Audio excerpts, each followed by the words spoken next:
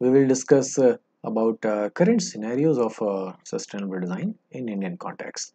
So we will see in this lecture about some case studies and some efforts like how these sustainable practices can be brought into the everyday design of the houses. So here if you see how this has progressed, we are starting from here to understand how the objectives of sustainability has started actually evolving, okay, over the like a few last in the few decades. So if you see in the 1950s, okay, it was miserably there was no such a particular discussion, okay, or any mention particularly about sustainability or the environmental concerns and things were going as it is, and it was kind of like an accepted thing, okay, how the things are kind of like now, okay, but it started coming into a play in the a design and construction about the a climatology in the a decade of a 1960s, okay, and after that it started with the a solar passive architecture in the a modern constructions and the modern designs, and then came the bioclimatic design actually inputs. Okay, so they became actually the talk of the discussion in the almost in the decade of 1970s.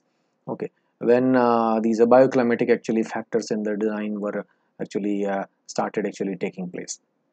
Then came low energy architecture, like how the energy requirements can be minimized, and then actually started the trend of a environmental sustainable architecture, which spoke of about improving on the environmental factors of the sustainability, which we know as in the recent times. And then lately in the in the decade of 1990s, then it started the discussion started happening about architecture for the a sustainable development. So how the sustainable development goals, how the sustainable actually practices can be integrated into the architecture and design. So that was actually period from there actually it started happening in India. So this is actually a reference I have taken from Ashok Bilal Architects. He's a famous architect based out of a New Delhi, and he's a great thinker also. He has actually designed several interesting buildings which actually cater to this actually goal. So let's see some of these some examples which I have taken to discuss about in this lecture. So here if you see the a feature of a strategy of a planning a urban a terraces a roof gardens, okay, so greening the actually top surface of the building. Well, what could be the objective to make it green? What's the purpose? So the purpose is in the respect of the urban heat island effect. So the UHIE is a phenomena where in a concentrated places such as cities and bigger towns, okay, they have actually lakhs and lakhs of houses constructed, and as a whole actually these buildings, okay, are actually made up of several heat absorbing materials such as bricks, stone, metals, tiles and several other stuff. So these actually materials, they actually absorb a lot of heat. So how this heat can be actually reduced, because this heat actually creates a heat trap, and the entire actually surrounding of that city gets actually heated over the time. So this actually amount of this heat actually creates several types of problem, like it starts absorbing that heat, it starts actually retaining some gases, and it starts retaining actually the particulate matter, and it gets accumulated over the time, and it creates a health related problems. It actually traps a lot of light in it, and we see that residual light reflection in the night sky of the cities. So that is because of actually this kind of effects which happen in the bigger settlement areas. So this actually effort of a terrace garden, okay, it is conceptualized and it is proven also with the help of several executed designs. This works in reducing the overall actually a metal footprint of these a construction based materials, and it reduces the overall actually heat in that actually area, and it minimizes actually energy consumption also in the building. So this is one of the strategies which works very efficiently to reduce actually the heat impact. So here in this one we will talk about how to actually improve on the social interaction part. Okay, So social sustainability is one of the major aspects of like the sustainability. So how this sustainability can be actually integrated with the architectural system, with the built environments, with the built like spaces. So with the help of like a intentional designs which improve actually, or which promote actually social interactions, okay, this can be achieved. So you can see some sketches over here in the lower right side. Okay, so this green actually sketched area, okay, it's actually pedestrian movement, pedestrian path given within a society. So one like the inhabitants of this actually society will be taking these paths and they will be moving around these buildings, okay, in a way like integrating them and bringing them closer to the like other people of the society. Okay, so this is one of the like direct methods of actually promoting like a social interaction in any given society.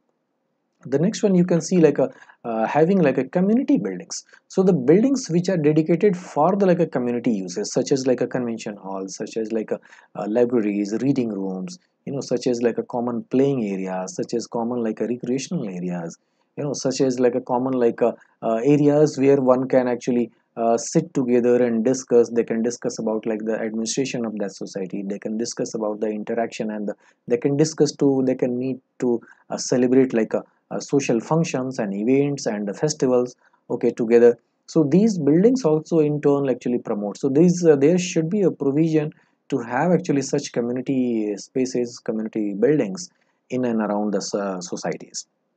The third one talks about the parking areas. So the parking areas also actually provide an opportunity for like a social interaction. So the parking in groups also is taken as a like a improvement for the like a social interaction area, but though they are kept at the outer like a periphery of the society, in order to actually keep the vehicles away from the actually inner areas where kids, where elderly, where all of the inhabitants can freely actually enjoy and walk. So that is this is the reason actually these parkings are kept on the side, on the periphery of the actually society, okay, so that one does not have any tension. Like for example, if a kid is playing in this like a greener areas, so the mother is not bothered that there may be a vehicle which can actually create some disturbance for my child. So such kind of actually tension free actually spaces are very necessary.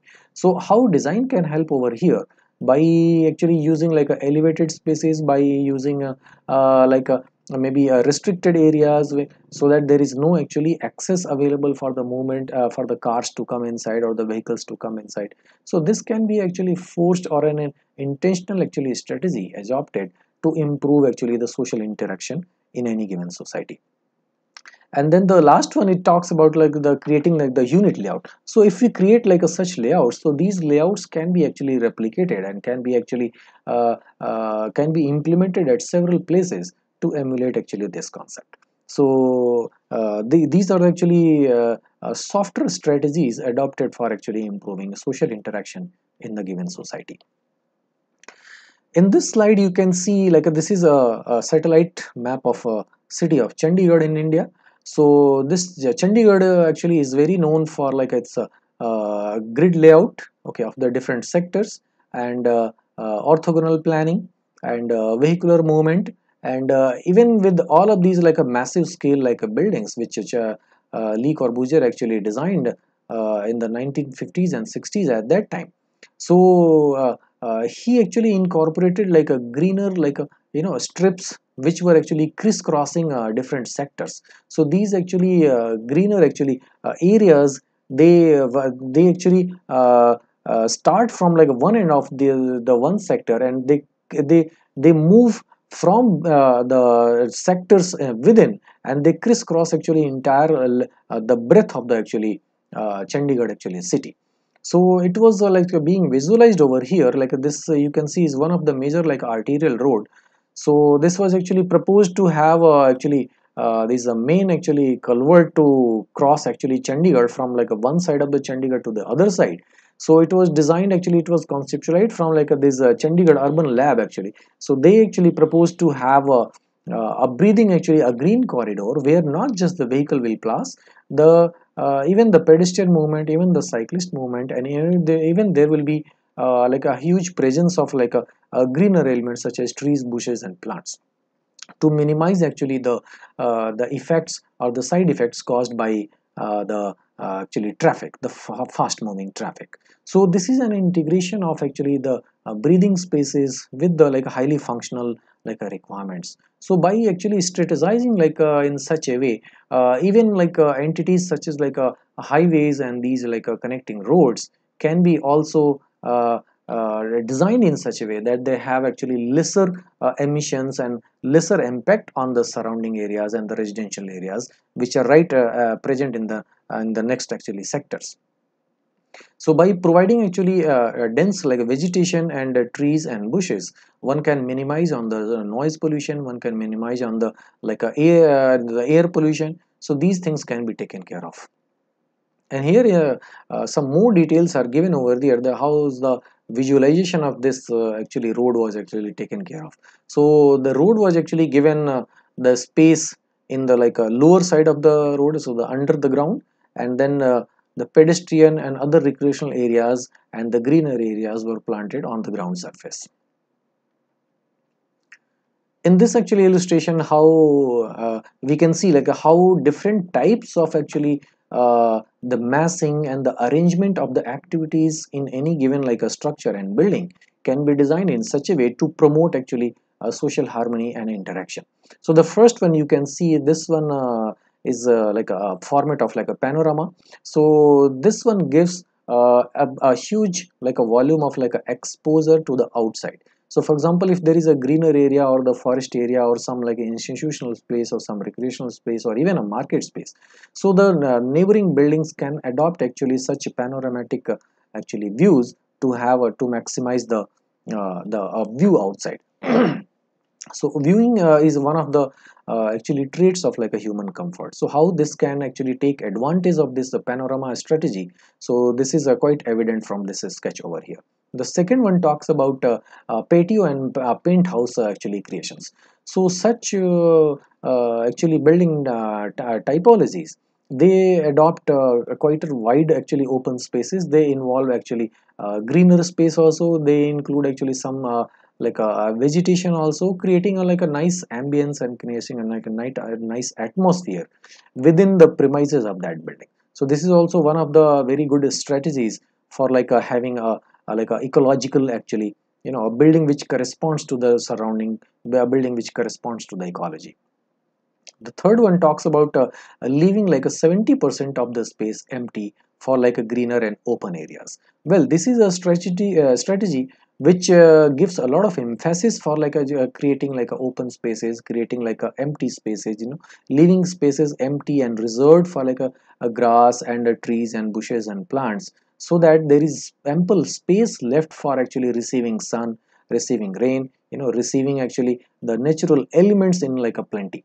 So this is one of the strategies which supports like a lot of exposure, a lot of direct integration of nature to the site. The next one talks about having like terraces. So on terraces, like in between terraces also, like multiple like interactive terraces. So terraces are also one of the like refuse areas which promote interaction and fluidity in any given space. So we can use these terraces also for having like some small like activities like cafes, sitting areas, you know, reading areas and such activities planned in this one.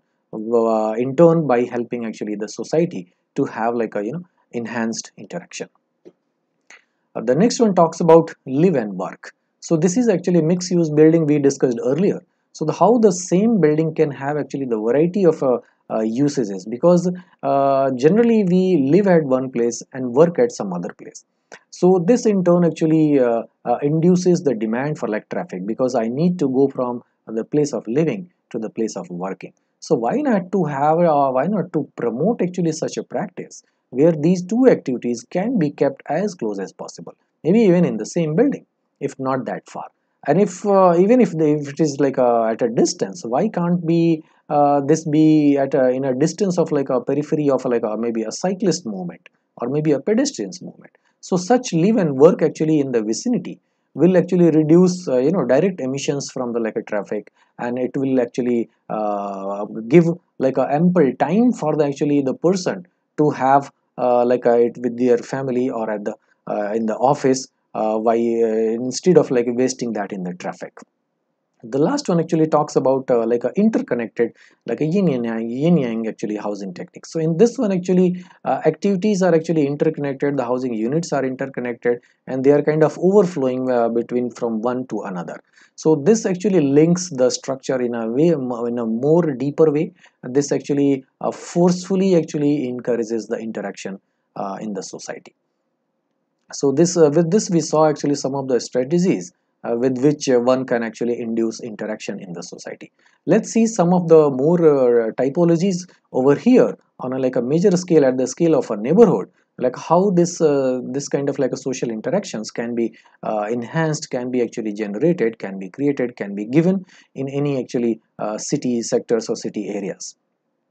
So the first one you can see in the high-rise buildings. So in the high-rise buildings, a number of like a floors can be reserved for like a common interaction, like refuse areas for like a, those are refuse areas for like a safety and such purposes. But these there could be like a several there could be some dedicated spaces and floors reserved for like a social interaction and common interaction, by in turn promoting like a social interaction. The next one talks about a perimeter block housing. So in this one, the movement is restricted on the perimeter, okay, so that the vehicles cannot come inside the actually living areas, in turn by promoting like a greener actually spaces in the heart of the actually neighborhood.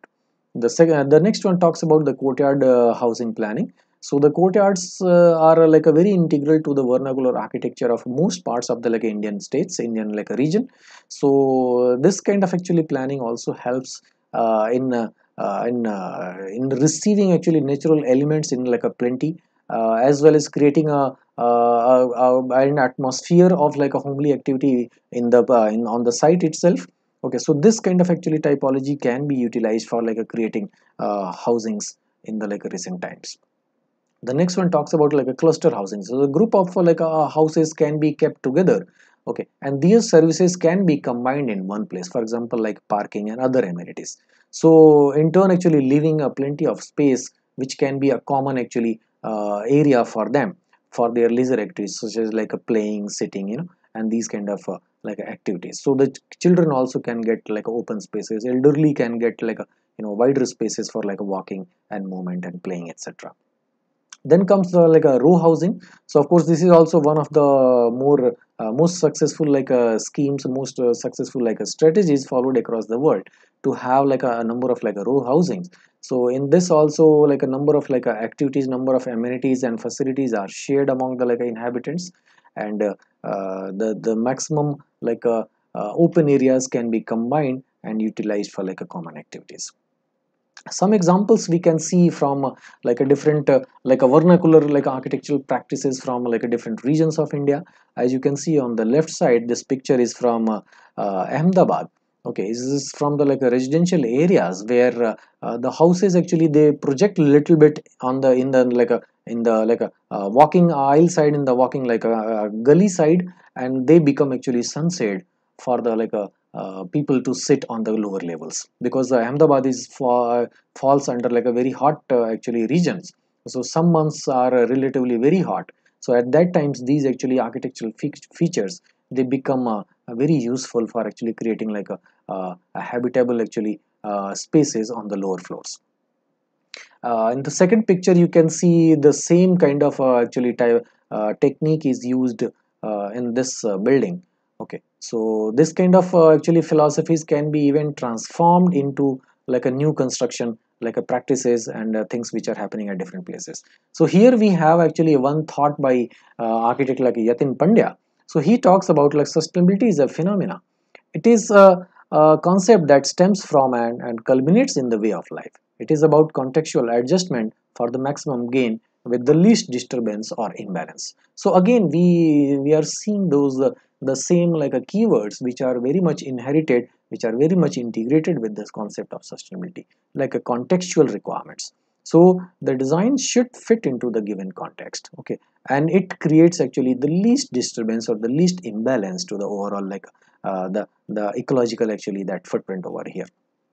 So these are the actually thoughts given by like a very famous like architect Yatin Pandya. and many of his designs, they actually follow such practices and very earthen actually designs. So few examples we will see here. On the left side, you can see in this picture, this is a jali or the stone jali or the fenestrations actually are created.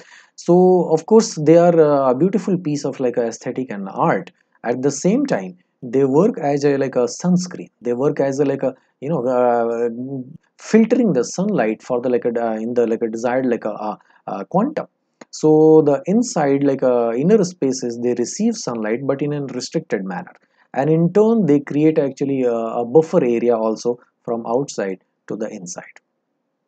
And the same kind of a philosophy is used even in the recent times in the modern buildings, as you can see on the right side. So such fins, they work as creating buffer. So the interior habitable spaces are not actually situated, not placed right at the surface of the building, though they are kept at a distance, and that distance actually becomes that buffer zone by using using it as a corridor.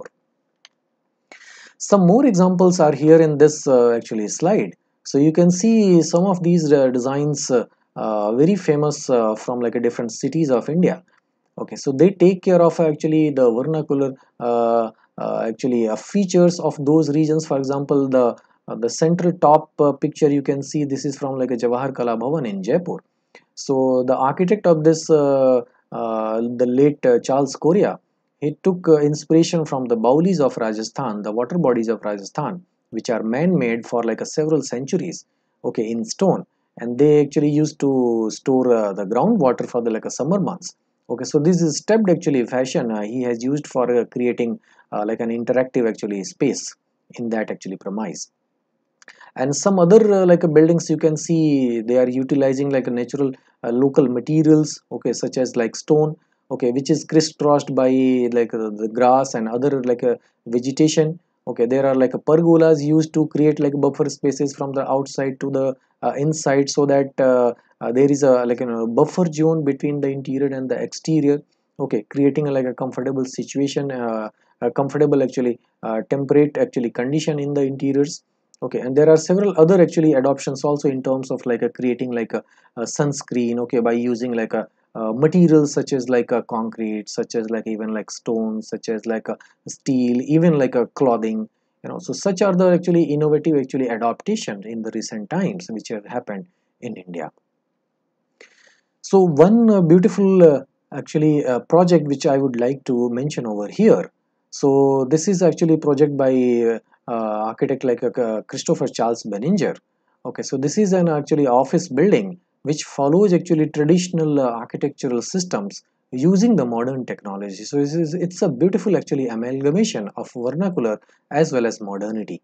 So in this one, these office buildings are created over here by utilizing actually the subsurface and below the ground surface also. So he has actually, you can see in this illustration, he has actually utilized some vernacular and cultural features also, such as this deep stump, and he has utilized water bodies to create well, this actually building is located in Pune, in the city of Pune. So this water body actually creates this microclimate. This gives actually, with the help of the evaporation, water content in the air, in turn cooling that air.